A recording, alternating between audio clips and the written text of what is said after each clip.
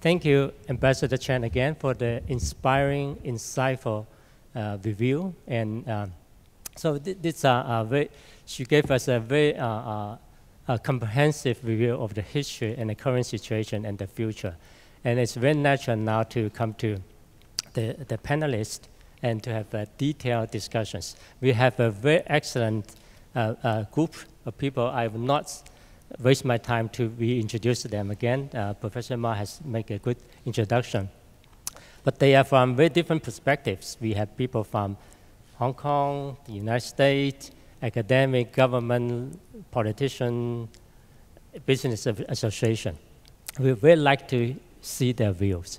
And here I'm going to organize then the discussion like the following. I would propose a number of questions, and then they can discuss them or add their relevant issues to discuss. And then we maybe Ambassador Chen would add at the end. You'll take a rest first. And then we open up to the floor for a number of questions and comments. Okay. I remember 20 years ago, more than 20 years ago, Paul Krugman, then the professor at Stanford University, and in 2008, he won the Nobel Prize in economics. He visited Hong Kong. He gave a speech in the center, and he was invited by Hong Kong UST. Professor K.G. Chen was a host of his visit, and I forgot almost everything he said in the speech except one. Well, it's amazing if you give a speech 20 years later, people still remember. I am sure Ambassador Chen's talk, we still remember 20 years later. Okay? So this is what Paul Krugman said.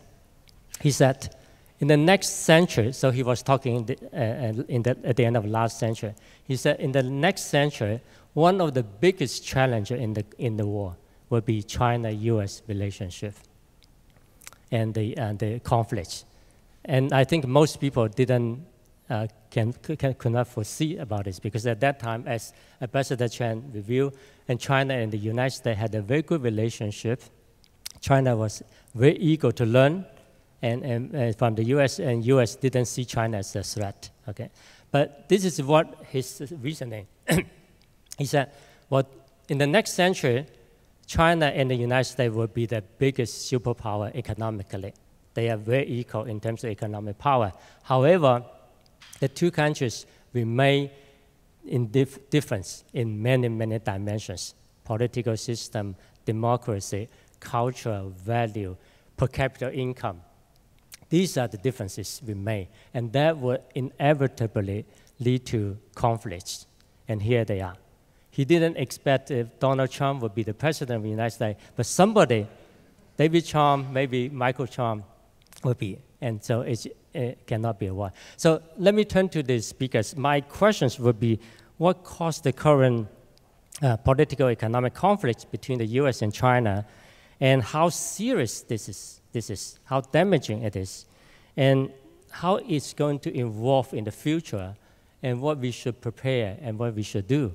These are the questions I have in my mind, and I hope you can share with us your wisdom and perspectives. Can I start with Professor K.C. Chen? Well, thank you. Thank you, Larry.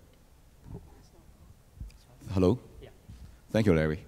You mentioned the Paul Krugman lecture, and I remember when I invited Paul Krugman, it was out of the money donated by Citibank, headed by Leung Kam-chong. that was the time when I invited Larry. Henry, sorry. Now, I thought after Ambassador Professor Chen's excellent speech, I really have nothing to add, okay? Because it's one of the most inspirational and eloquent summary and discussion of what really happened. I thought what I would do, based on your questions, Professor Larry Qiu, I would just perhaps highlight some of the more immediate aspects and try to really bring a few points for discussion. I think most of the last 6 months in Asia, in Hong Kong, I think we are all asking this question: what is going on here? Is this a trade war? What kind of trade war? Or are we in a Cold War? I mean, this is kind of the questions that we've been asking. Of course, there's so little to really go on because there's so little historical precedents, like the nature of the U.S. and China conflict that people really can go by. So there's a lot of kind of nervousness and discussion. And I would say if I would try to really discuss what is happening now and maybe how can we, what may be happening and how can we see maybe some kind of light out of tunnel at the end of the tunnel. I think the question now is who are the players? Who are the players? There's a lot of going on. Besides the geopolitics, there's still personality. The players matter. Without Trump in the White House, we won't get to where we are. And of course, most of the people in Asia are quite confused as to who is really having the say in the U.S. policy, other than Trump, of course. Who else have had a policy? There is, of course, Donald Trump fixation about deficit. That mercantilist understanding by Donald Trump is, I think, is very unique. Most people these days don't think about trade in terms of deficit, but Donald Trump clearly, dating back from his 1988 younger man's view, he always thought that if I deficit with you, then I'm losing to you. That's really a very strong fixation on deficit. Of course, there is other geopolitical views.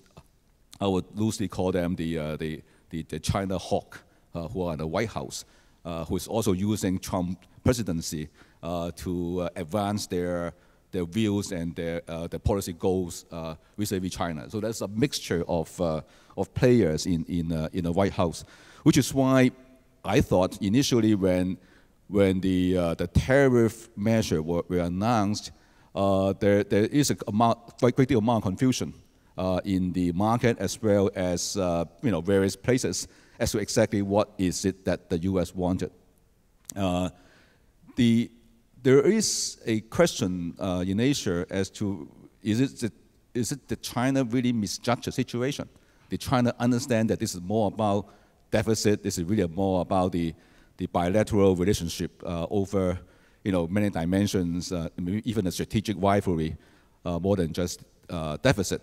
My own reading is that China actually, I don't think China really make a misjudgment. I think China understood that this is more than trade. And China really have been managing this very carefully.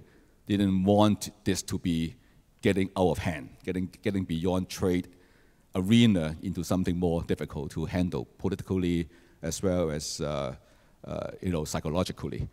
And the question, of course, is difficult for China to, in my opinion, to really respond to the White House demands, because it seems that the original list of demands that we actually heard from various sources reporting contained a very long list of U.S. demands, and some are very difficult to, it seems, difficult for China to agree to, such as giving up the state subsidy for technology investment and so on. So long lists of U.S. demands were very hard to meet. I think that's why we saw the last few months a standoff, an escalation on both sides, and a standoff, because there is no script. There's no easy playbook you can go by as to how to begin a negotiation when you do not know who are the dominant players in the White House at the end of the day and which will actually win out.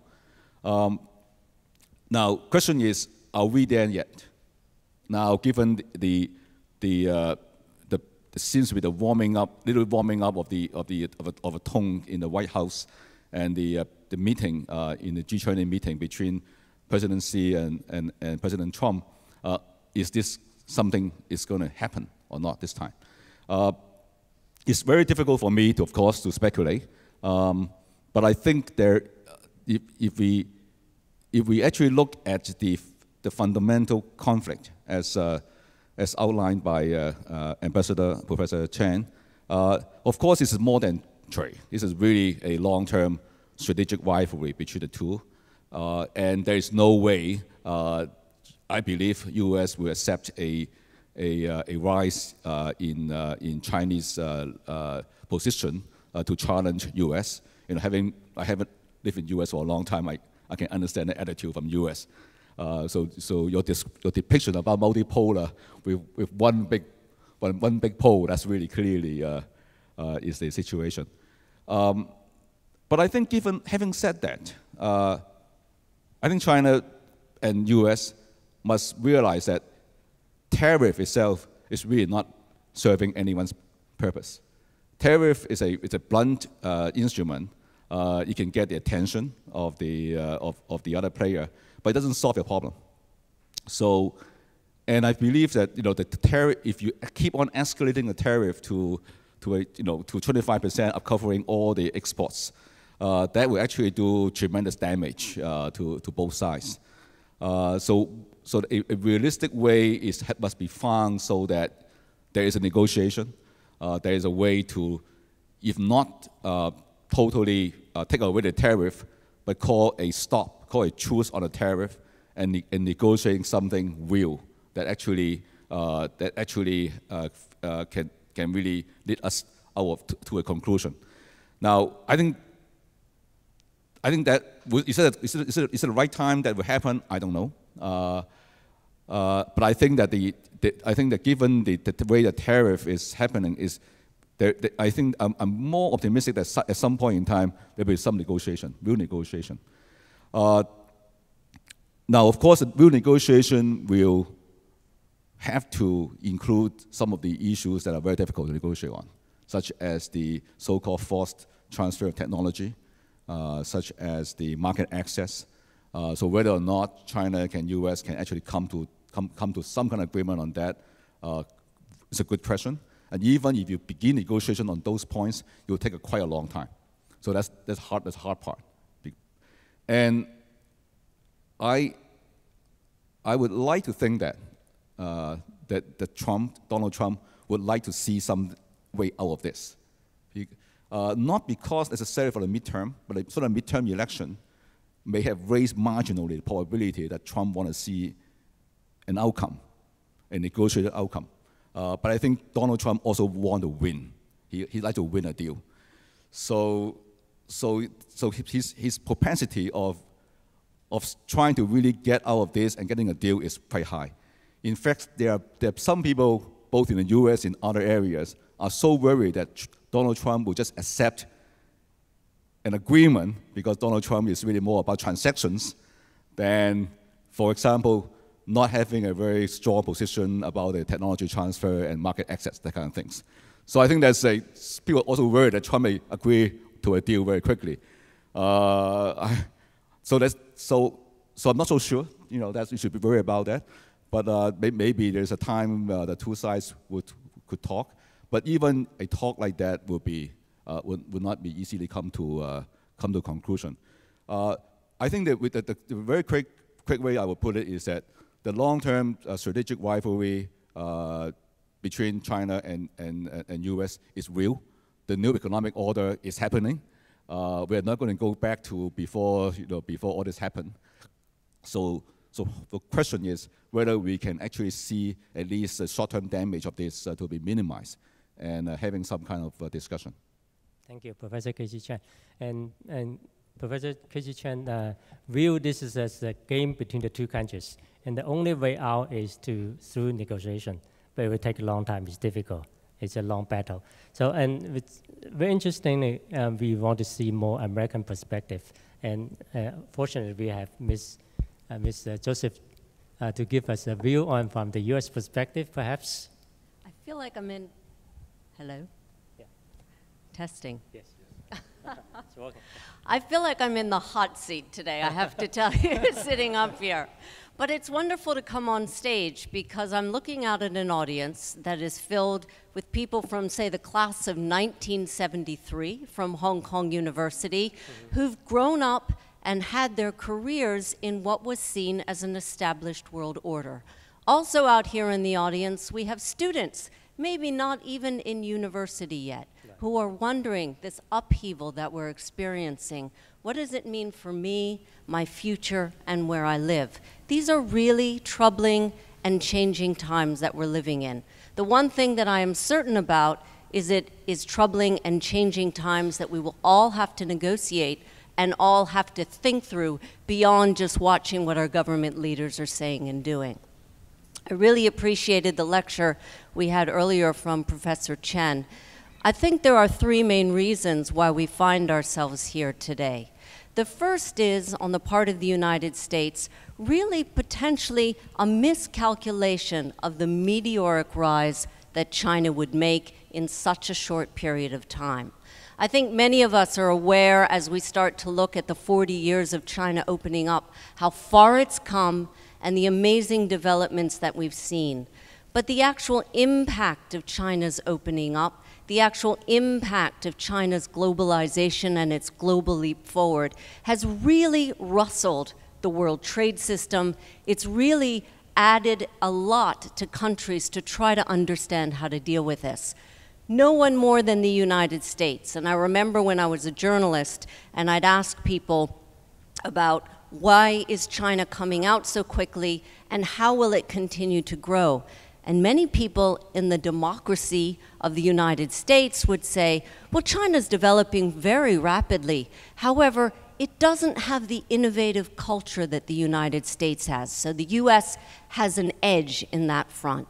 Witness WeChat, Tencent, all the China technology companies that have developed very rapidly have IPO'd in the United States, and the wealth that China has accumulated over the last few years. That has really stunned a lot of people who actually maybe weren't even watching or looking at how that was going to impact in the world. On many other people seeing tourists suddenly coming out, the changes that we were seeing in American universities, the engineering students from China who took up large spots in American universities, coupled with the US increasingly worried about its own background and people who were not benefiting from globalization worrying and realizing that the situation around them was changing. There's a second issue that I think is really important to understand where we are today, and maybe something that we have a misconception of, and I would call that technical disruption. The disruption of the internet has really changed the way we view the world.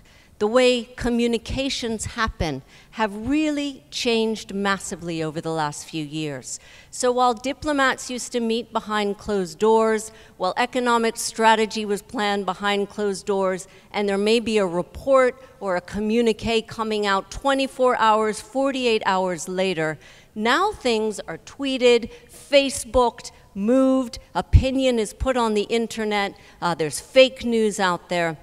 It has really changed the dynamics and understanding of the way we communicate. We have a president that tweets.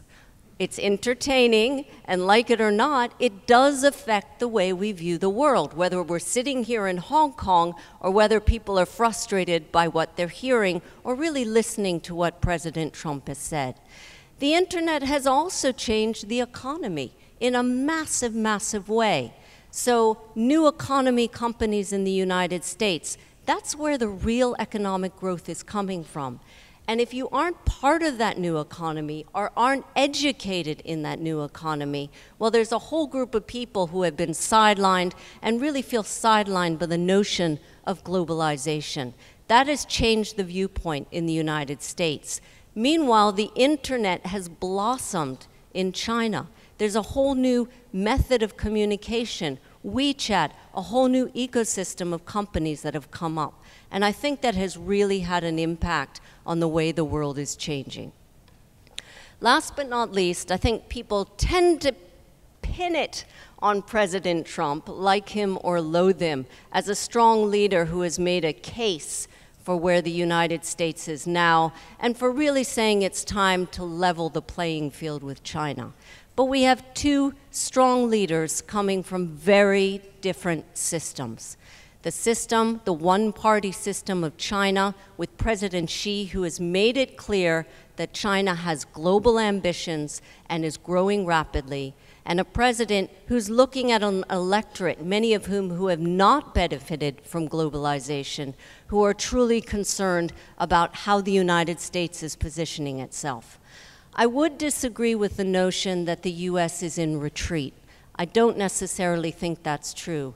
The companies that I represent who are based here in Hong Kong with many corporate headquarters for Asia based here, these are people who would like to be doing trade in Asia. In fact, the number of US companies coming to Hong Kong has continued to increase in the past year. And if we look at the engagement with Southeast Asia in particular, or the number of trips that the Trump administration has made to Asia, this is not a country in a retreat. This is a country that's trying to redefine where it fits in the world, and also recognizes that the multilateral system that people had come to depend on doesn't necessarily work anymore. One last misnomer that I think is really important to understand from over here. Again, I'm not a particular supporter of President Trump myself, but many people say we pin it on President Trump. This is a man who wants to give it to China or have a very hard relationship with China. Actually, in Washington today, the view of a level playing field, of a need for reciprocity, of national security concerns around the US and China relationship can be seen what we call across the aisle. That is from Democratic representatives and senators to the National Security Council to the Republican and more conservative politicians on Capitol Hill. There is a wide-ranging view and concern over where this relationship is going. That might be difficult to stomach, but I think it's also important that people realize that there needs to be a realignment. And whether we like it or not, I think this is something we're stuck with for a long time until there is a new understanding and a new balance. Thank you, Mrs. Joseph. And she told us that a number of issues and misunderstanding of miscalculation of China's rise and misconception about the new technology, the impact. And also we should understand President Donald Trump's. So let me turn to the Honourable Lam. And as Professor Ma mentioned, I thought you would talk something on politics, but you may even talk about the industries, right? Sure. Okay, please. Well, first of all, I'd like to see if there is any CNN reporter here. I want to make sure that I do not have to face questions from them. They haven't been banned yet. Okay. Well, first I'd like to thank Ambassador Chen for the very inspiring speech. By listening to your speech, I think we gained 10,000 years of studying. 勝讀萬年書. I don't have a Scottish lecture named after me. You know, what was interesting about this so-called trade war, it's not really a trade war. You know, this trade war between China and United States has evolved into a political dispute. So why? You know, there are many, many reasons. But let me narrow down to two. I think the first one is the competition. The competition, economic competition, and technological competition. Who can dominate these two areas? These areas. Thank you, Professor Professor Ma. I was putting my microphone too far away. And the economic and technological dominance is important to the two countries. I think speakers has mentioned, China has risen very rapidly in the last 20, 30 years in areas of economics and areas of technology. I think in the US, or US company are still miles ahead of the Chinese company in terms of development. But how long will it take for the Chinese company to catch up with the US companies? I think at least 10 years, maybe longer. And also the second reason, I think it's because of the rise in populists. Isolationist and also the protectionist sentiments in the world, especially in the US, it's everywhere. And what Trump has emphasized, make America great again. You know, it's now in everybody's mind. But at whose expense? China's expense. But we can't change it. Any American who is patriotic would not say anything against it, because who doesn't want to make America great again? Any Chinese would say the same thing, make China great again, you know. That would be something right and patriotic.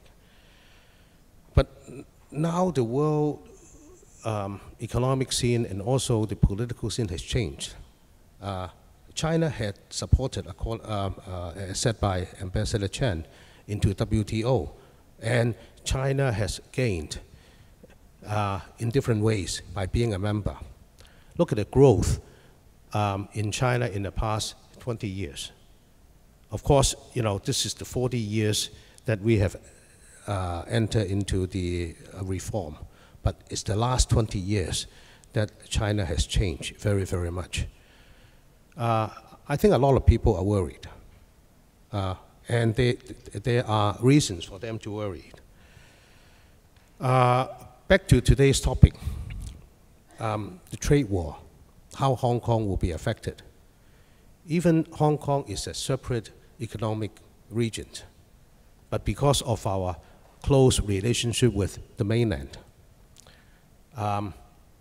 as what was suggested by the report in Congress last week, some even suggested maybe putting the two regions together. I think that's adding fuel to the fire. You know, I think every one of us knows that two separate economic regions is under the regulations of the WTO, the World Trade Organization. So anybody with any common sense would not suggest that. But in the political world, it's different. They can say anything. The president can say anything, our ministers can say anything, I can say anything I want. By making ourselves popular. I mentioned about populace and anything that can gain. What can we do by protecting ourselves? US buyers nowadays are very different from the old days. A lot of the buyers in old days, or a lot of the companies in old days, are run by families. There are a lot of special and close relationships. But now all the companies, most of the companies, are run by professionals. Professionals will put pressure on the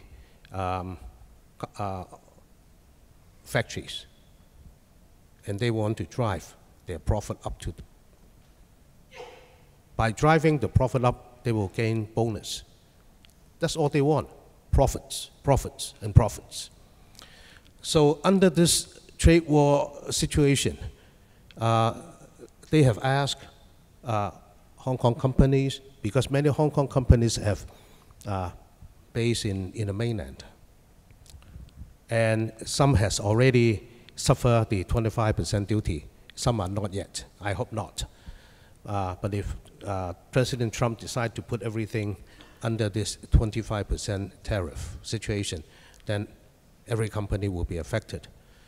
So they have asked the companies to move the production lines to, Ambassador Chen has mentioned, Vietnam and the ASEAN countries.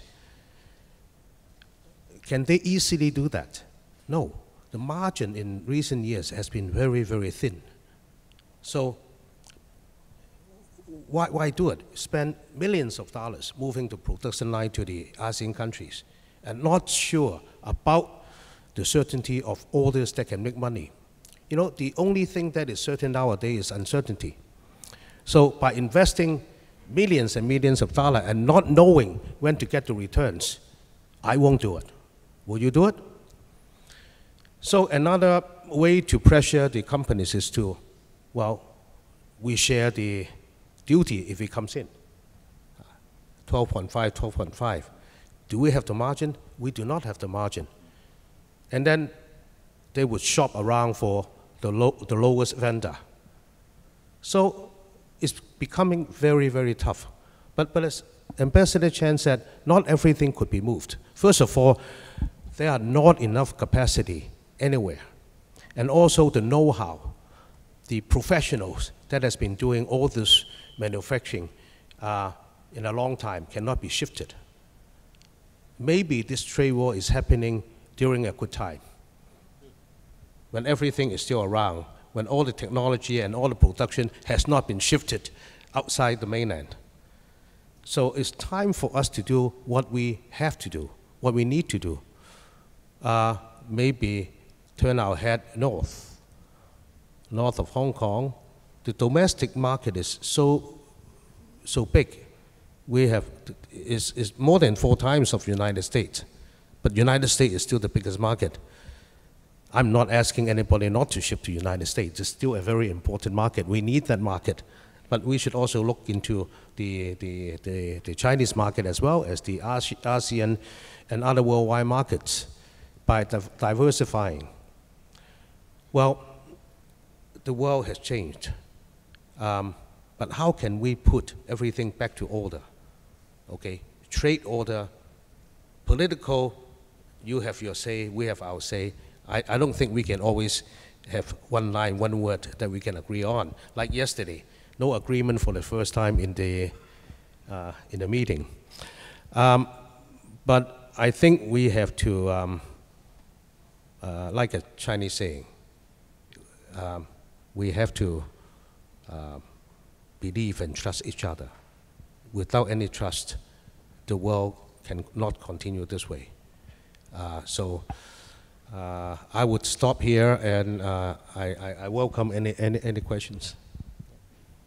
So the keywords from Mr. Lam is competition protectionist, and the profit is very small, and the damage is very, very large, right? So, and we should avoid this. And Tara, you want to add something?